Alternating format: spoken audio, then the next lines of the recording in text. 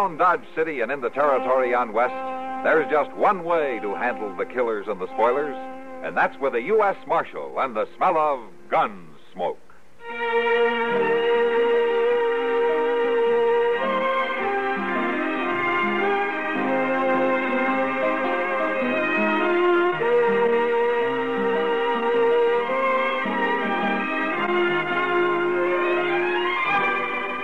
Gunsmoke, starring William Conrad. The story of the violence that moved west with young America. And the story of a man who moved with it. I'm that man. Matt Dillon, United States Marshal. The first man they look for and the last they want to meet. It's a chancy job, and it makes a man watchful. And a little lonely.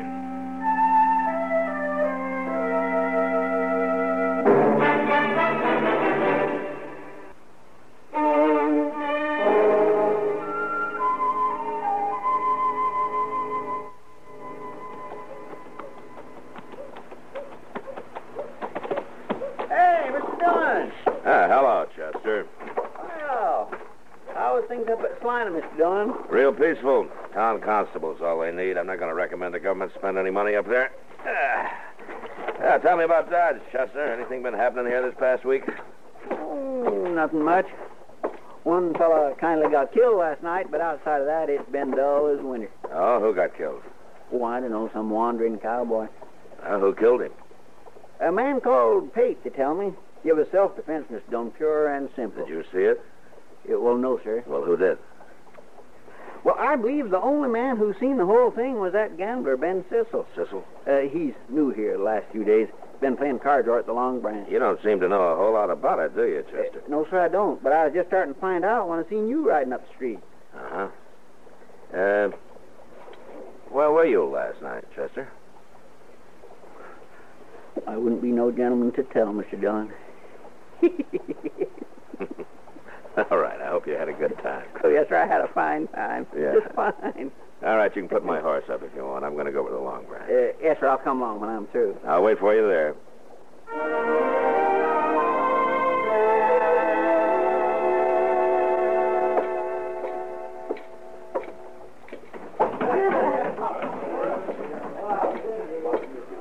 Hello, Matt. When'd you get back? I just rode in, Kitty. Sit down. Thank you. How's the trip? Yeah, pretty good. Tell me something, Kitty. Were you here all last night? Oh, you're thinking of the killing we had. Yeah, I was here. Well, did you see it? Most of it. I was standing there at the bar, and Pate and Ben Sissel and the cowboy were at a table in the back. Chester heard that it was self-defense.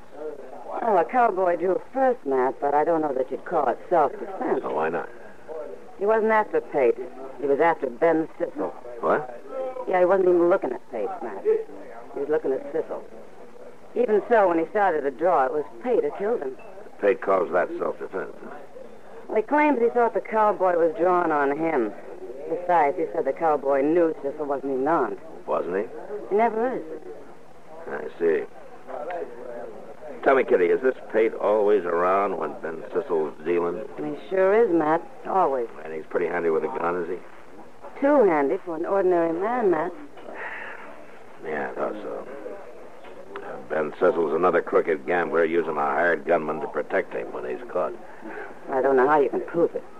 Where would I find Ben Sissel now, Kitty, you know? Yeah, standing at the bar over there in a long black coat. Oh? Oh, good. I'll see you later. Sure.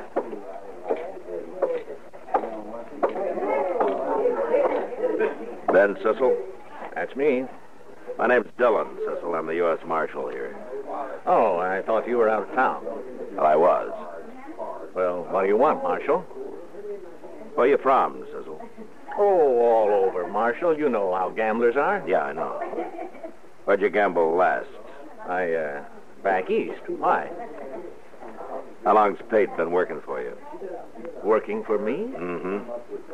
What are you trying to say, Marshal? Well, I'll make it real simple. The way you operate has already led to one killing here, and I'm not going to have any more. I didn't kill anybody, Marshal. There are plenty of witnesses to that. Where's Pate, Sissel? I don't know where he is. Why should I? I want to talk to him, and I want you with me when I do. You're getting kind of pushy, Marshal. I can get a lot worse. Now I suppose we go outside and wait for a friend who's coming here to meet me, and then we'll go talk to Pate. Shall we get moving?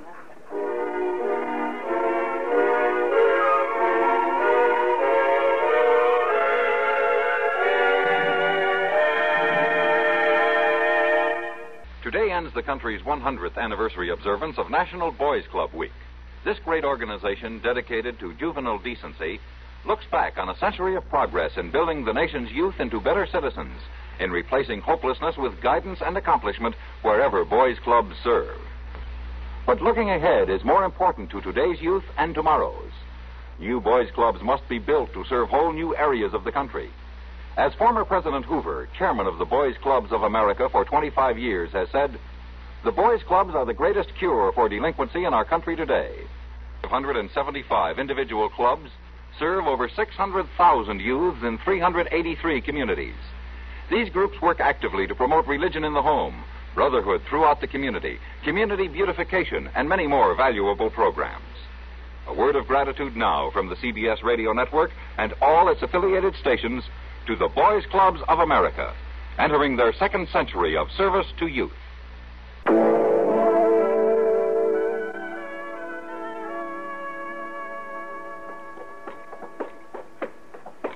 Pate's room's up here, Marshal. I don't know if he's in. Well, if he isn't, you start thinking of someplace he might be, Cecil. Sure. I wouldn't blame you for not being here, Mr. Dillon. This is the worst hotel in Dodge. This the room? This is it. All right, knock on the door. Tell him you want to talk to him. Okay. But you're going to wish I hadn't. Knock.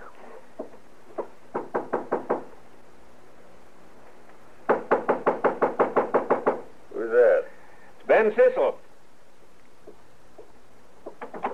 Hello, Cecil. Who's these two?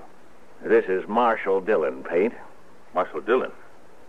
What's he doing here? We'll come inside and tell you, Pete. Now, wait a minute, Marshal. Get out of the door.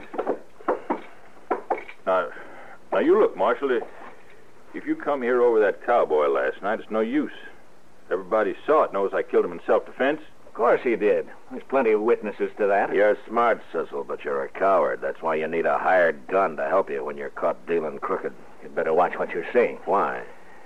Well, I don't carry a gun, Marshal, but Pate does. He happens to be a good friend of mine. Sure, but right now Pate's gun belt is hanging on that chair over there. You see it? Blasted fool, Pate. Shut up! Now, Marshal, I ain't afraid of you, but you're armed and I'm not. Chester. Yes, sir. Go get his gun belt. Yes, sir. That's pretty brave of you, Marshal, arresting an unarmed man. I'm not arresting you, Pate. I wish I could. And what are you doing? Chester, unbuckle that belt and hand it to him. Here you are. All right, put it on, Pete. Put it on? That's right. Okay.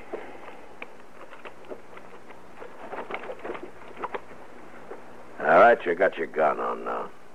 Yeah. Get out of Dodge. What? I said get out of Dodge right now. I ain't done nothing, Marshal. I got no quarrel with you. What kind of gunman are you, Pate? You afraid of him? The kind of gunman that can be hired isn't the kind that's going to take any real chances, Cecil. I said I got no quarrel with you. I don't like this. You let me out of here. Out of Dodge, Pete. Yeah, sure. It's no good town anyway. The door's open. The Marshal's right, Cecil. This job don't pay enough.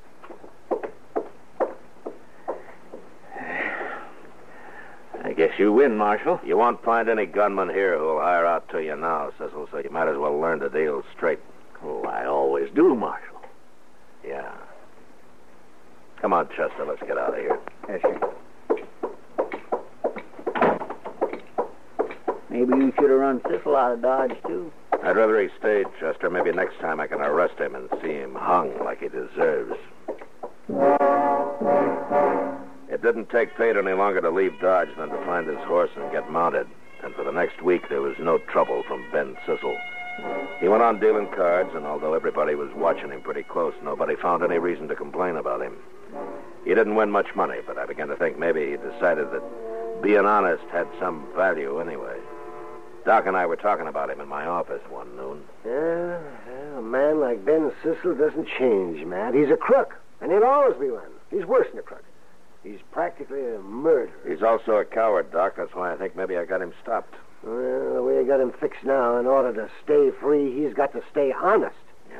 Oh, that must be a hard choice for a man like that. Mr. Dillon, hold on. Oh, Chester. Yeah, Mr. Dillon, I just seen the doggonest thing out on the street there. Yeah, what was that? Well, sir, who would you say is the last man in Dodge you'd ever expect to start carrying a 6-gun? I am. Yeah, no, besides of you, Doc. I can't think of anybody except Doc who doesn't carry a gun now, Chester. Well, what about Cooter Smith? Cooter Smith? If I hadn't saw him, I wouldn't believe it neither. Well, what's he doing with the gun? Just leaning on a post down the street there. He shouldn't be allowed to wear a gun, a man like him. No.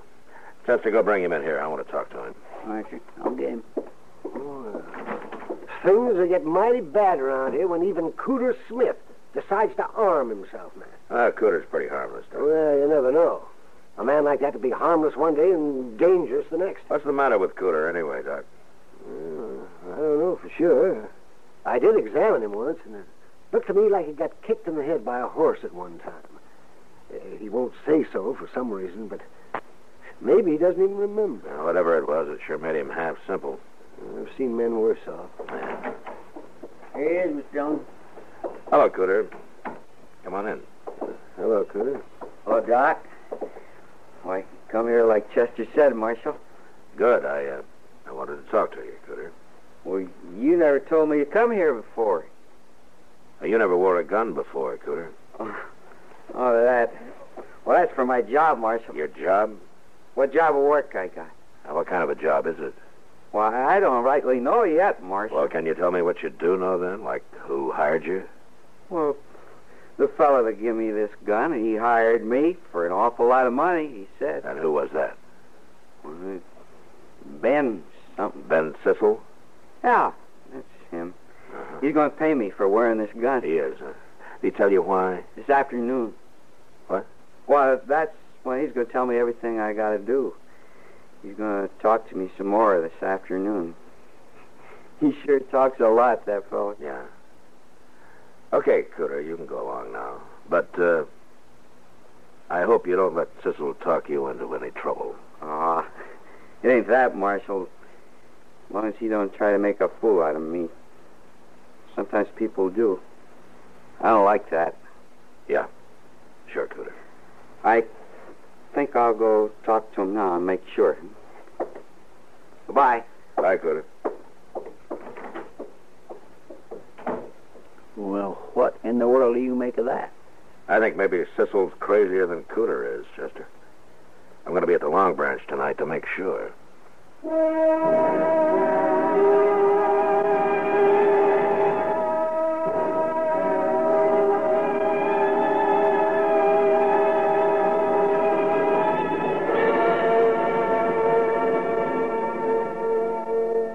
When humorist Sam Levinson switched careers, the teaching profession lost one of its most amusing schoolmasters to show business.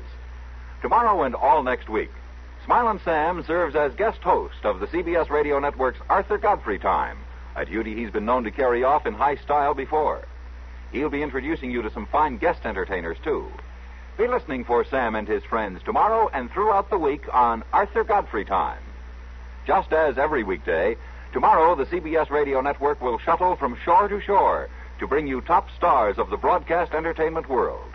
Beginning in New York with Arthur Godfrey Time, the network then takes you to Hollywood for Art Linkletter's House Party. Then back to Manhattan for the Gary Moore Radio Show. Again, a return trip to the coast for the Bing Crosby-Rosemary Clooney Show. There are stops in between, of course, for CBS News from everywhere. Be listening for them all tomorrow and each Monday through Friday, right where you've got your dial set now at the Star's address.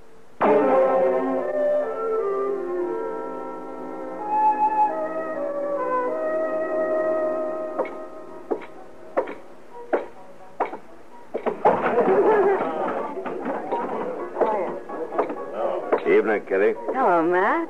What are you doing around here so early tonight? I'm looking for Ben Sissel. Over there. Is there trouble, Matt? Yeah, maybe.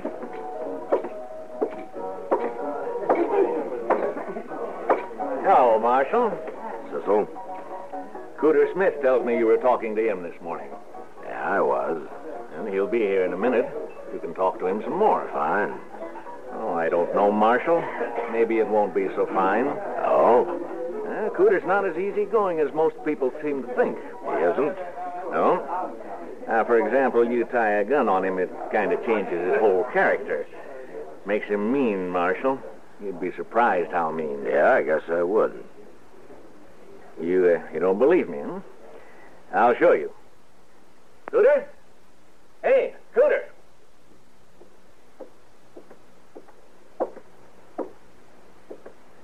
Go ahead, Cooter.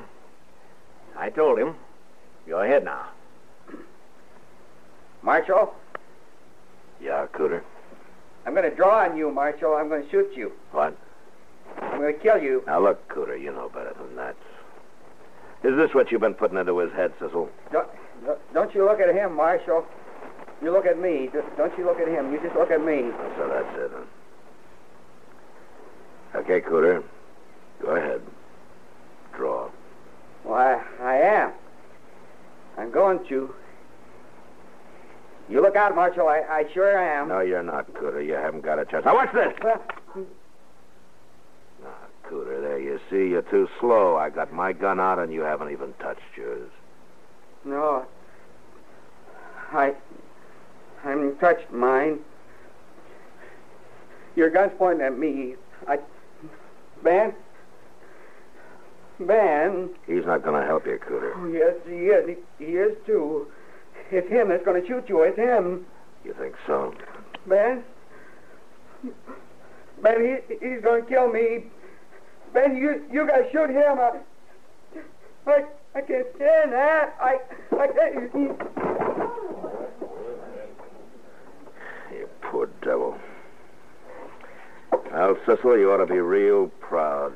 I didn't do nothing, Marshal. I wasn't going to shoot you. I don't even carry a gun, you know that. Yeah, sure, but Cooter didn't know it. You told him to make me start for my gun, and then you'd shoot me from the side where I couldn't see you. You told him he'd be safe. That ain't so, Marshal. Well, what you planned was to make me kill him. It wouldn't look so good for me to kill a man like Cooter, would it? Nobody would stand for that. They'd laugh me right out of town. That's what you were figuring on, wasn't it? I had nothing to do with it, Marshal. I wasn't figuring on nothing. You're not as smart as I thought you were. Well, you're leaving town, Cecil. I'm going to give you 1 hour. And I hope you take longer. For what you made me do to Cooter is going to be a real pleasure to drag you out of town.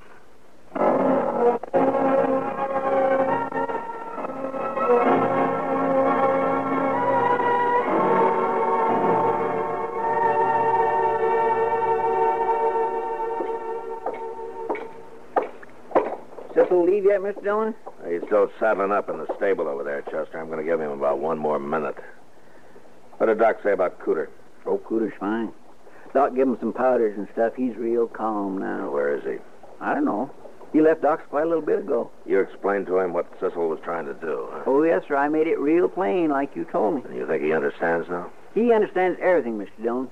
You know, it's funny, but like Doc said, getting scared so bad he fainted seems to help Cooter think straighter, at least about what happened. He ain't near so fuzzy as usual. Good. Cecil's time's up. I'm going in that stable now and run him out. He won't give you no fight. No, he won't, but I kind of wish he would. You should have run him out of Dodge a long time ago. I wanted to catch him, Chester. I wanted to bring him to trial. That's inside the stable. Yeah, come on. Look there, Mr. Dillon. It's Cooter. He's killed Ben Cecil. All right, drop the gun, Cooter. I dropped it. I ain't going to shoot no more, Marshal. Shot him right in the head, Mr. Dillon. He lied to me. He made a fool out of me. Why did you have to kill him, Cooter? I was running him out of Dodge. Don't you shoot me, Marshal. I wasn't going to shoot you. Honest, I wasn't. I like you. Cecil told me I wasn't doing anything bad. I wasn't going to shoot you. Cecil was going to shoot you. I liked you. All right, Cooter. I know that. Now just calm down. I'm not going to hurt you. Well, you're pointing that gun at me. No. Gun's back in my holster, Cooter. Look at it. See? I am looking at it. And I can't stand it. No, Cooter! Well, ain't you going after him? Oh, don't scare him even worse. That's bad enough now. But he killed a man. He murdered him. He won't run far, Chester. I'll find him when his trial comes up. I've done enough to Cooter for one day. Well, it ain't your fault, Mr. Dillon. No. That doesn't make me feel any better about it.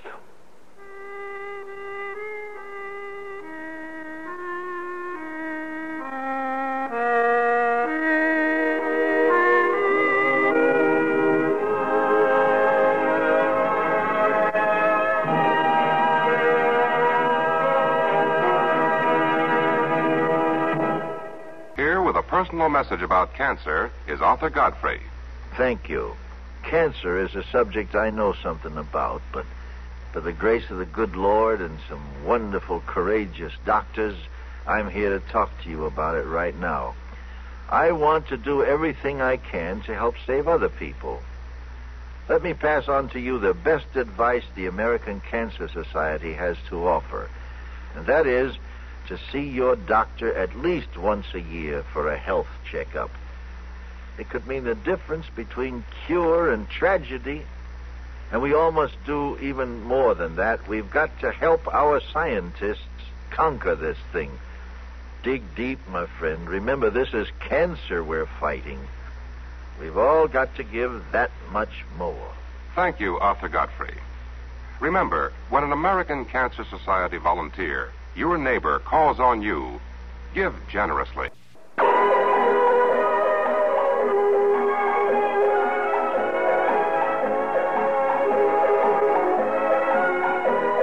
Gunsmoke. Produced and directed in Hollywood by Norman Macdonald, stars William Conrad as Matt Dillon, U.S. Marshal.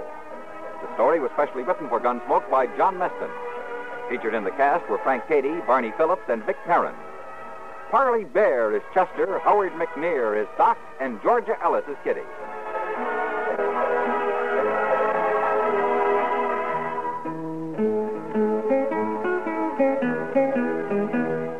This is George Walsh inviting you to join us again next week when CBS Radio presents another story on Gunsmoke.